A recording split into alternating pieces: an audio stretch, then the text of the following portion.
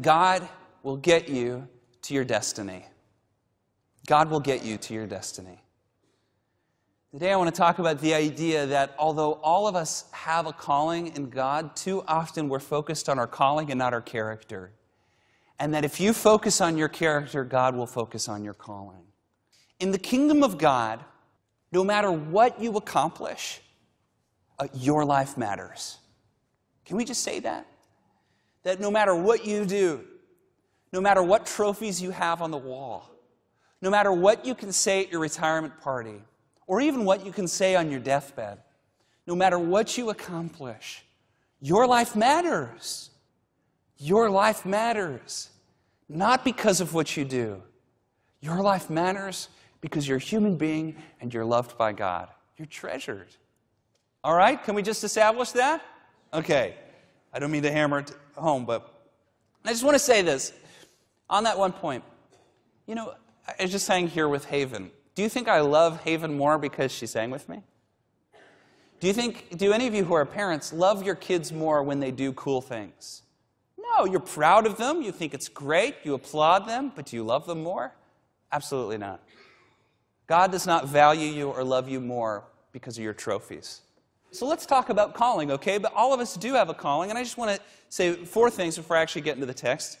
4 things about reflections on calling. Number 1, I just want to say that all of us have more than one calling. All of us have more than one calling. We always think that there's this one great thing we're supposed to do in life. I'm supposed to write a best-selling novel. I'm supposed to become the senator of California. You come up with these ideas of things that, these great things that it's going to say in your grave or whatever. But let me just tell you that all of us have multiple callings all the time, that God calls us to do this, and later He calls us to do that. Think about Jesus. We always think that Jesus had one calling, but He didn't really start His ministry until He was 30. Jesus, as a child, was a faithful student. And then later, He was a faithful carpenter. And He built things, and He had to work with people constantly. And all of that time, God was preparing Him for the next calling, which was to be a rabbi. And even then, think about Jesus. He had 12 disciples. He's from a little podunk part of the empire that nobody really cared about. He wasn't even from Jerusalem. He was from like the northern outskirts. But that was His calling, and God used those things for major, obviously, to change the whole world. So you never have just one calling. Number 2, every calling comes to an end.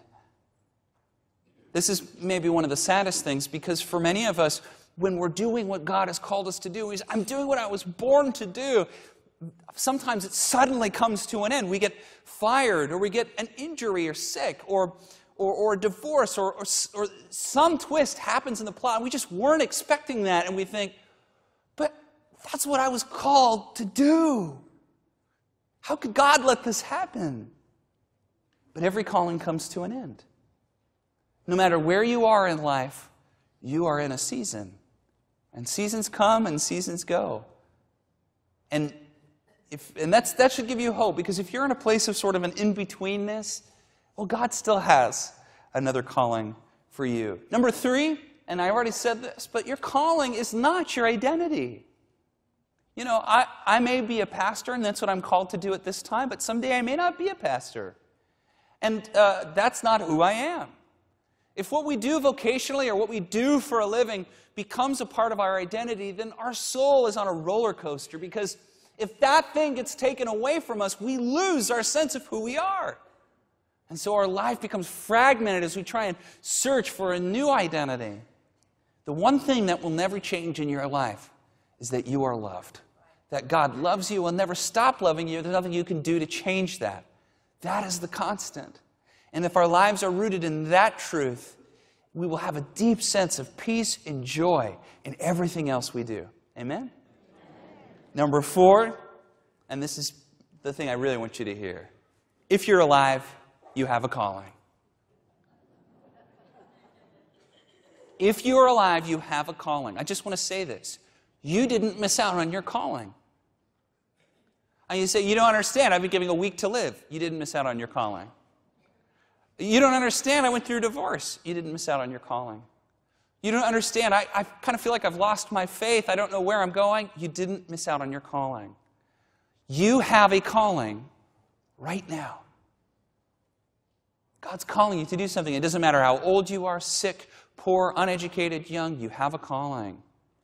Look, there's nothing more inspiring than seeing people at the end of their rope pursuing knowledge, pursuing growth, and pursuing God's best for others. I remember Dennis Prager was telling a story about how he used to visit hospice, and he said there's nothing more inspiring than going around seeing these people who are on their deathbed, and they were encouraging one another, they were writing letters, they were sitting there reading the newspaper, people who loved to learn.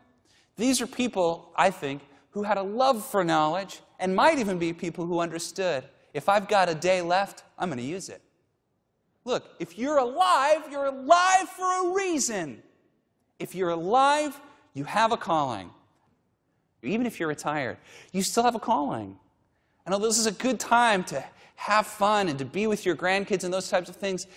You're at the best peak of your life when it comes to knowledge. You know more now than you've ever known. You're in the perfect place for God to use you in phenomenal ways. No matter how old you are, you have a calling.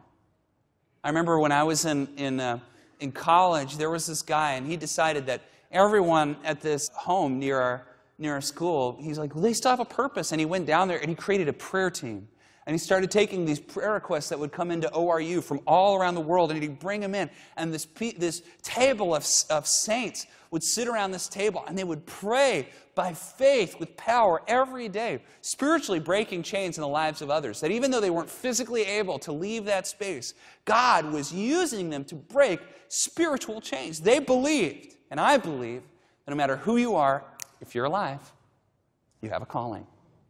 Believe it. Believe it. So, you say, well, what is my calling? And I just say, I don't know. I don't know. Can't help you there. God knows, and He'll show you if you listen. But I want to say this. Don't worry about it. Don't worry about your calling. Worry about your character. If you focus on your character, God will focus on your calling. If you work on being a Jesus kind of person, you'll have so much opportunity come to you, you'll have to shake it away with a stick. In fact, people who have built into themselves the character of Christ, their biggest challenge is saying no to all of the people that want help from them. If you become a Jesus kind of person, you'll automatically be a healing presence everywhere you go, and people will want more from you, and then you're going to have to practice boundaries. You're not going to be asking God, what's my calling? You're going to be thinking, stop calling me to so much stuff. I have to say no. If you focus on your character, God will focus on your calling.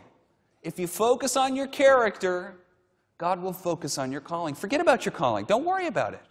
Worry about what kind of person you want to be. And God will prepare you for the next season of purpose in your life. Amen? And that's what I'm basing this off of the story. I finally get to the scripture at the end of my sermon. There's this great Advent story when God is preparing the way for Jesus. And it's this old priest named Zechariah. Zechariah is an old man, and his wife Elizabeth is an old woman. And he has worked in this temple forever. They have probably maybe 1,000 priests working in this temple, and they're always taking turns. And what happens is every day, each team gets to roll the dice, and one person from that group gets to go and burn incense. If a priest is lucky, he will burn incense in a 40-year period once in his life. And here's Zechariah. He's in the temple, and the lots are cast, and it comes to him. Once-in-a-lifetime opportunity. Thousands of people turn to look at him, and he ascends the stairs to go into the holy place of the temple. And there he goes to burn incense before the Lord. And as he's going in, it's like, imagine being Zechariah. This is a once-in-a-lifetime opportunity, amazing experience. I've waited my whole life. I'm an old man. I've seen thousands of priests do this. It's finally my turn. As he's walking up, you can hear people outside singing and saying things, and you might hear a roar, whoo, whoo, whoo. I mean, it's this really intense spiritual moment. I can't imagine being more expectant for God to do something. And he steps in and he goes in, and of course, there's an angel standing waiting for him. He says, Zechariah, I have a message for you. You're going to have a son, And his name's going to be John. This is the foretelling, by the way, of John the Baptist. John the Baptist was the man who went before Jesus and prepared the way, a super important character in the story of the Gospels and the story of Jesus. And he says to Zechariah, you're going to have the son, and his name will be John. And Zechariah says kind of like, he's this old Jewish guy, and he's like, I don't know how that can be, pretty old. You know? And my wife, she's pretty old too, I don't know. And the funny thing about the story is, and now I'm putting this into the story, but I assume when I'm reading this text that this is a character issue for Zechariah. The scriptures say that Zechariah and Elizabeth were righteous people, that they were good in God's eyes, that they did what was right. But, you know, you kind of imagine that there's this doubt and that there's this sort of response of Zechariah to speak doubt into something. And I think, you know, if it's a once-in-a-lifetime chance that I roll the dice on 1 out of 1,000 that I'm going to go into the temple, then I want to go into the temple, there's an angel there, and the angel says something, and I'm like, I don't know, it just doesn't seem likely, I don't know. It seems like there might be a character issue there. And so what I think, and I'm putting this into the text, but I think the character issue is cynicism. I think he's a cynic. I think as an old man, he's probably been disappointed, and he probably wanted a kid, and he's been shooting it down. And so what happens in the story? The angel mutes him. He mutes him until his son is born. The first thing he's able to say is his name will be John. And the reason I wanted to just finish with the story is this. God actually took care of Zechariah's character, his cynicism issue, so that he could take care of his calling. All that to simply say, friends, focus on your character, and God will get you to your calling. Look at the habits in your life, the little things, and devote your life to becoming more like Jesus, to becoming a Sermon on the Mount kind of person. Do everything you can to live and be more like Jesus, and God will get you to your calling. And today I just want to say, you can stop worrying about it. Don't worry about your calling. Worry about your character. And I'll just finish. When we've seen this quote before, just one quote from Dallas Willard at the end. This is his prayer. Lord, don't give me more success than my character can handle. If that's a hard prayer to pray, congratulations, you're a human being. It's hard for all of us to pray that, but the harder it is for you to pray, the more you need to focus on your character, and the less you need to focus on succeeding. If you focus on your character, God will prepare you for your destiny. Don't worry about your destiny. God's going to get you there, and it is good. And if you trust in the name of Jesus, your future is always bright, even when your present is dark. If you trust in the chain-breaking name of Jesus Christ, you will get to your good destiny. I promise. You don't have to worry. Focus on your character. Become more like Jesus, and God will get you where you need to be. Amen? Amen. All right, would you pray with me? In Jesus' name, Lord, we pray that you'd forgive us of our sins, that you'd renew us, and that you'd make us Jesus kind of people. I pray, Father, that you'd fill us with your Holy Spirit. You'd help us to understand that this is your world, and to give us faith that no matter what, we don't have to worry. That you want us to do great things, but I pray that you prepare our hearts and minds so when those great things come, we have the character to endure them and fulfill them. Lord, we love you. In Jesus' name, amen.